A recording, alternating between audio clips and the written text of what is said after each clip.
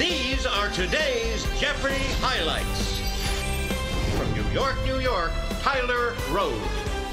From Cambridge, Massachusetts, Maureen O'Neil. From Oakland, California, Amy Schneider. Welcome everyone to the semifinals in the Jeopardy Tournament of Champions. Today we are down to just 9 champions. 6 who emerged victorious after a very competitive quarterfinal round, and 3 who were seeded directly into these semifinals by virtue of their extraordinary play during the regular season. But just for the record, the advantages of being a 1 seed end right here. Let's get into the game. Here are your categories in the Jeopardy round. Chess 1000.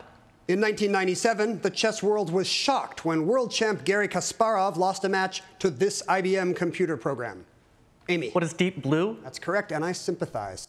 Now, Jeopardy champions tend to receive their winnings after their games have aired, but you apparently already had some of yours when your last game was airing on television. At that point, because we're on the West Coast, people were starting to know that it was my last day, so we were having a watch party with some friends of ours.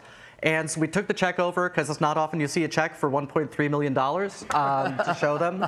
And then after the episode, we popped some champagne, and it spilled all over the check. So, yeah. What is En Plein Air? You are correct. What's the College World Series? You're correct. Who are Obergefell and Hodges? Yes. Supreme Court 4? The answer there is the Daily Double. 4,000. Okay, you'll have 11,002 if you're correct. Supreme Court cases. 2022's West Virginia v. This Federal Agency went in favor of West Virginia. What is the EPA? You are correct. You have 11,200. Who's Claudius? Yes. What's On Point? Right, you are. What is Cal? Yes, Berkeley, that's correct. You have something we've seen before, a big lead.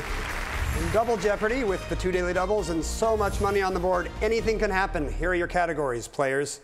On my PS 16. This 5-letter word that starts and ends with the same pair of letters means be quiet. Amy. What is shush? Yes. What is flint? Yes. What is limestone? It is limestone. Frontier Folk 8? Which means you are going to find the second daily double in the round, which I think Tyler was looking for. 1,000. Just 1,000 in Frontier Folk. Here's your clue.